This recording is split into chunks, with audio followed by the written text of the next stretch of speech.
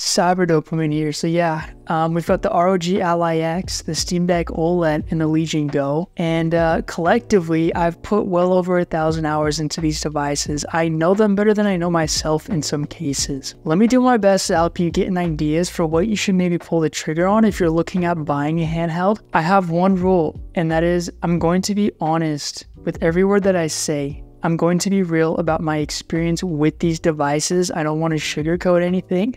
The first thing I want to talk about is something that I think is extremely important for you to understand, and that is convenience. Which handheld is the most convenient to play on? So here's the reality.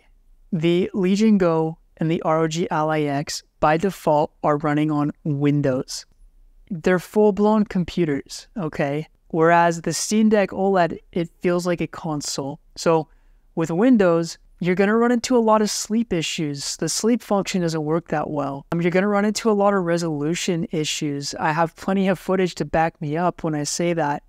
Windows is not optimized for handhelds. Realistically, with my experience more on the Legion Go than the ROG Ally, I find myself spending 5 to 10 minutes tweaking things to get it right before I play the game smoothly and enjoy it. The Steam Deck is just press the power button. It instantly turns on from where you left off, and you play your game, and you're good to go. You have that full hour to play during your break. The next thing people want to know, that's straight to the point, is just what plays the most games the best. And number one on the list by far is the ROG ALLY X. This thing can handle anything you throw at it. Without a doubt, there's not a single game that I'm playing right now where it is problematically slow. It's incredible. And now we have AM/FMF, frame generation, where it literally, in some cases, doubles your frame rate on some of these games. And so performance really is not much of an issue with this handheld. You have a little bit better RAM than you do with the Legion Go, but at the end of the day, the Legion Go plays every game that the ROG ALLY X plays. Then you have the Steamdeck OLED, and I mention this all the time. The Steamdeck OLED, straight up, is like a Honda Civic. It isn't the fastest car, but it goes on the highway just fine. You can play any game you want to play at a good 30 FPS if it's like a newer AAA game, but it's not the fastest handheld. It's the least powerful, but most stable. Another thing that's very important with these handhelds is software. Which handheld has the best software? So, number one, by far, is the Steamdeck OLED. Like I mentioned before, press A to play your game. It's lined up to you like a console. A 4-year-old could know how to download Fortnite and play on it just fine. But the drawback is, unfortunately, you can't play Fortnite. And what I mean by that is, there are some games that you can't play on the Steamdeck OLED because it is running on Linux. And so a lot of the anti-cheat in some of the games don't work as well. But since I uploaded my last video, that was this exact same thing with the previous Ally, which is 6 months, there have been drastic changes with the Steam Deck. It can play almost every single thing that it wasn't able to play back when I made my last video. So changes are being made, and that is becoming less of an issue, but there are some games that you can't play on the Steam Deck OLED. But I think, for me personally, the best all-around software experience has got to be the ROG ALLY X, because you have your Armory Crate on Windows, and Armory Crate is incredible. I love Armory Crate. It's fast, it's responsive, it's straight to the point. Everything is lined up in front of you so well. And then on the flip side, you can install Bazi. You can install SteamOS onto this handheld. So you have the Steam Deck experience and you have Armory Crate. And that is incredible because sometimes, you want like frame generation on Windows, or you want a lot of these like cool software features that you can't get on Linux. You can have that. But at the same time, if you really just want to have that traveling, that simple experience on the handheld, you can go back to SteamOS. You can dual boot between the two. I've been doing it since I've owned it. And there's no other way I would play a handheld than to have it dual booted with Linux and with Windows. It is an incredible experience, and it trumps everything. It really does. And then you've got the Legion Go. Legion Space comes by default with the Legion Go on Windows. And if I'm being honest here, it's cool. I like the vision. I see the vision. I know that I keep throwing the Legion Go down the dumpster when it comes to these like comparisons. Again, it's not that I don't favor the Legion Go or anything like that. It's just the reality is the competition is doing things a little bit better. But at the end of the day, it just feels like bloatware. You know, you open it up and there's a huge delay. But finally, it's up and running and you're presented with this like game marketplace with all these weird... it just feels like in-app purchases. I don't know. It just doesn't hit right. It's just bloaty. Say I want to put this thing into performance mode at 30 watts. I have to click on 3 separate things to get it to go to performance mode. Say I want to change the resolution. I have to go out of this little setting, go down to here, and then click on this resolution. And then like every time I quit a game or go back into a game, it defaults back to its base resolution and the refresh rate. And it's just a mess, if I'm being honest here. So best software is Steamdeck and the ROG Ally. Also, shout out to Ugreen for sponsoring this video. First up, we have the Ugreen Uno Charger 100 watt. This little powerhouse has a cute robot design with a smart display showing emojis for charging status. It's not just cute, it's super powerful as well. It'll charge your iPhone 16 to 57% in just 30 minutes. With 3 USB-C ports and 1 USB-A port, you can charge up to 4 devices at once. And yes, this will charge your handheld and give it its full 30 watt TDP. Plus, its GaN affinity chip and thermal guard system ensure efficient and safe charging. Next, check out the Ugreen Uno 2-in-1 magnetic wireless charger. It's got the same groovy robot design with the smart status emojis, but this G2 certified charger delivers 15 watt wireless magnetic charging for your iPhone 12 and above. And the best part, you can charge 3 devices simultaneously. So if you want your phone charge, your earphones, your watch, whatever it may be, both of these chargers bring a fun little twist to charging. They're perfect accessories for your new iPhone and your handheld, offering both style and substance. You can check out the link in the description for the full Ugreen Uno series, including power banks, hubs, cables, and they've got a lot more cool stuff. And the next thing is best display. So the cool thing about these 3 handhelds is they each have something that makes them shine in regards to the display. The Legion Go has an incredible high resolution display, 1600. And it looks so crisp, so clean, and it's giant, and it's so immersive when you play games. But the problem is you can't go that high. You know, you can't play games at that high resolution because it's too much processing power. You'll get those low frame rates and it's unplayable at that point. So you always have to like dumb it down to 800p or 900p, which is how I do it. And so you're not actually utilizing that high resolution. But then that screen size is priceless. And when I'm playing a game where I get immersed in the game, like Red Dead Redemption 2, or like a game where you just kind of want to get away from reality, the Legion Go screen by far is my favorite screen to play on because it's so massive. When you put on headphones, it's like a home theater. Then you have the Steamdeck OLED screen, which the resolution isn't high, but that's okay because it's running OLED. And the high dynamic range is priceless to have. It really hurts going back to the ROG Ally X or the Legion Go after playing on the Steamdeck OLED because those OLED colors are just so cool. And it's just eye candy and dopamine. And then you got the ROG Ally X. And I choose to play on the ROG Ally X screen only when I'm playing first-person shooters. So Battlefield is big for me.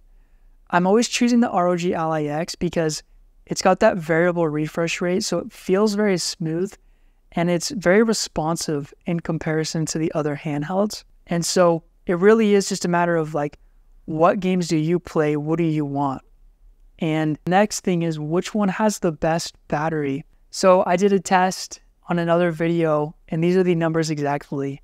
And all these handhelds were in performance mode, so 15 watts. And No Man's Sky, they're running on No Man's Sky, the same brightness, same everything. The Legion Go had 1 hour and 26 minutes of battery life. The Steamdeck OLED had 2 hours and 5 minutes of battery life. And the ROG Ally X had 2 hours and 42 minutes of battery life. Numbers talk. Most of us favor the larger battery. So again, the ROG Ally X is kind of the bee's knees for that topic as well. The other thing is super important as well, and this is best form factor, right? Traveling, or maybe you're going to work, you want to play on break, or there's a road trip. Which handheld is the best for being on the go? And this is funny because, you know, handhelds are meant to play on the go. The Legion Go, for me, is a homebody. It stays by the side of my bed, and I always play it before I go to sleep. I've traveled with it. I've taken it across the country. I've taken it out of the country. It's kind of a hassle because, you know, it's like I'll put it in my suitcase. I won't put it in my backpack because it's not my go-to for like flights and stuff. And I still have to take off the controllers and store them in a different place so that I don't bend anything because the controllers are flimsy now. I've damaged them quite a bit. That's a me thing. Don't. But it's still portable, but it's not throw in your backpack and not worry about it portable. Because if you want to throw it in your backpack and not worry about it, you need to put a case on it. Because if you don't put a case on it, the controllers are going to get wobbly like mine do. And if you do put a case on it, it takes up a lot of storage in your backpack because it's a big, gnarly case. And so it really is kind of the hardest to travel with. The next is the Steamdeck OLED. So I actually don't carry a case with me when I take it to different places. I just feel that I don't need to. And it fits in my backpack just fine. You forget it's there and it's super convenient. But I think the ROG Ally X is kind of the winner for portability. A, because of battery life, but B, it's a very durable handheld, which I'll get to in a second. And so I don't need a case for it. And the case that I did buy, which is at Best Buy, is like this cool, thin, soft case. Sometimes I'll throw it in there, but this thing I can just throw around. It's a little bit smaller than the Steamdeck OLED, and it's a little bit more sturdy than the Steamdeck OLED. So I have like the least amount of anxiety when taking this with me to places. And because of its durability, I don't second guess where I'm putting it and what I'm doing with it. The next thing is, again, durability. So I know that I keep throwing the Legion Go down the dumpster when it comes to these like comparisons. Again, it's not that I don't favor the Legion Go or anything like that. It's just the reality is the competition is doing things a little bit better. As far as durability goes, the Legion Go's last place. My controllers on the sides, you know, they're detachable, which is a really cool feature. I've used it 3 times. The problem is that they've become very wobbly. And granted, I'm not the safest with these handhelds, right? Like I'm not taking care of them like I would a child or a puppy.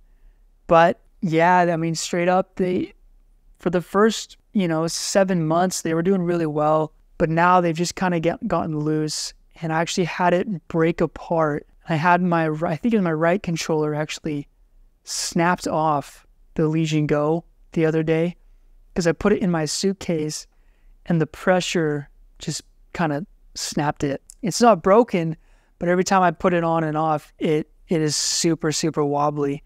And that's just not a problem that I'd have with any other handheld. And then the Steamdeck OLED and ROG Ally, they're not. I mean, they've handled everything fine. I have no problems with them. The next one is, which handheld is the most future-proof? So this is a big one because there's always new handhelds coming out. And so every time you purchase a handheld, in a couple of months from then, you're going to still feel that, oh, dang it, the new one just came out, or this new one came out, I should have waited. That like guilt. Don't feel that with these handhelds. It's just the way of the game. There's always going to be something new. But if I had to pick one, I think the Steam Deck is probably the least buyer's remorse handheld that you can purchase right now because, Valve, they're not like pushing out hardware. They're not making money off the hardware. They're making money off you buying games on Steam, on their operating system and their platform. So they don't care about coming out with a new product every year.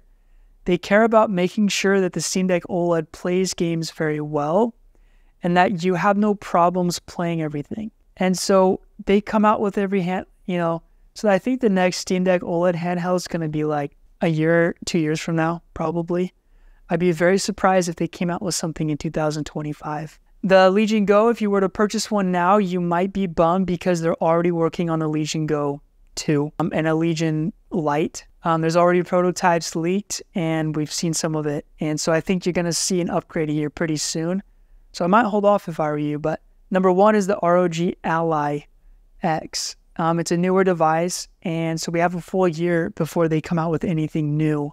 But if I were in your shoes, and this is like the first handheld to purchase, what I would do is I would actually buy the ROG Ally previous gen secondhand for $300, and then play on that, because it's really the same thing as all these other handhelds. It's still got a Z1 Extreme chip, just a bad battery, that's it. And play on it and wait for the new Z2 chips to come out for these new handhelds, which is the beginning of next year. That way you won't feel guilty for purchasing something, because you purchase it for so cheap, plays everything just fine, and you now can justify purchasing a new one when the new Z2 chips come out. But the biggest thing is, if I had to pick one handheld, what would it be? For me, straight up, it's the ROG Ally X. Because, you know, if I want, say I like the Steam Deck and I love everything the Steam Deck has to offer, I can have the Steam Deck inside my ROG Ally X with Bazi OS. The only thing I'm missing is an OLED screen. That's it. And then I want to play on Windows, and I want to play with AM/FMF and a bunch of these cool features and new updates. I can just hop onto Windows whenever I want. So I have the best of both worlds, and it's the most durable handheld. It's the best battery life in any handheld we have. It's just, honestly, not to be biased or anything, it's just the best handheld on the market right now as far as bang for your buck goes. This thing is just incredible. I love it so much. I'm not paid to say that. I just mean it. Thank you guys for taking the time to watch this. Also, side note, you don't have to sub if you don't want to. You know, if it's your vibe, you do you. But tell me what I can do to make these videos better. And also participate in the polls. I place votes on what you guys want to watch. And so if you vote, you know, you'll get what you want. So